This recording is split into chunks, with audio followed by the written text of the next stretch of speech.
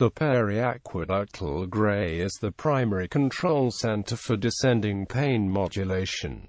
It has enkephalin-producing cells that suppress pain. The periaqueductal gray matter is the gray matter located around the cerebral aqueduct within the tegmentum of the midbrain. It projects to the nucleus raphe magnus, and also contains descending autonomic tracts. The ascending pain and temperature fibers of the spinothalamic tract send information to the PAG via the spinomysencephalic tract. This region has been used as the target for brain-stimulating implants in patients with chronic pain.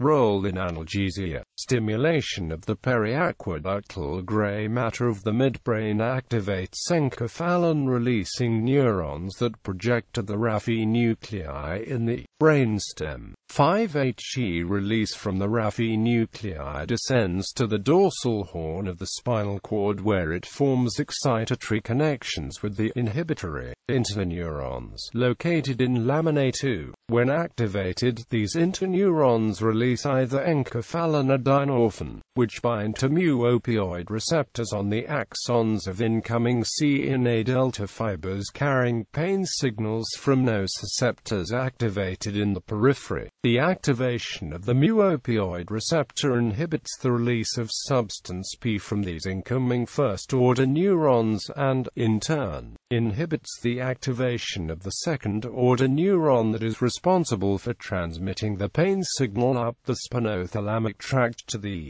ventroposterolateral nucleus of the thalamus. The nociceptive signal was inhibited before it was able to reach the cortical areas that interpret the signal as pain. This is sometimes referred to as the gate control theory of pain and is supported by the fact that electrical stimulation of the PAG results in immediate and profound analgesia. The periaqueductal gray is also activated by viewing distressing images associated with pain. 3 known kinds of opioid receptors have been identified: mu, kappa and delta. Synthetic opioid and opioid derivative drugs activate these receptors to produce analgesia. These drugs include morphine, heroin, pethidine, hydrocodone, oxycodone, and similar pain-reducing compounds. Role in defensive behavior. Stimulation of the dorsal and lateral aspects of the PAG can provoke defensive responses characterized by freezing immobility, running, jumping, tachycardia, and increases in blood pressure and muscle tonus. In contrast, stimulation of the caudal ventrolateral PAG can result in an immobile, relaxed posture known as quiescence, whereas its inhibition leads to increased locomotor activity. Lesions of the caudal ventrolateral PAG can greatly reduce conditioned freezing, whereas lesions of the dorsal aspect can reduce and aid defensive behavior, virtually taming the animal.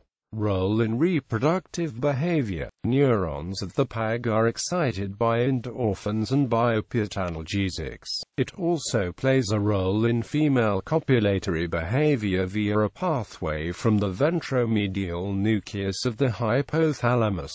Role in maternal behavior. The PAG may be specifically involved in human maternal behavior. The PAG contains a high density of vasopressin and oxytocin receptors, and it has direct connections with the orbitofrontal cortex, which might mediate the role of the PAG in maternal love. The lateral orbitofrontal cortex is activated by pleasant visual, tactile, and olfactory stimuli. Its response depends on pleasantness rather than on intensity of stimulation. Here, its activity is likely to reflect one aspect of the pleasant emotions associated with motherly love.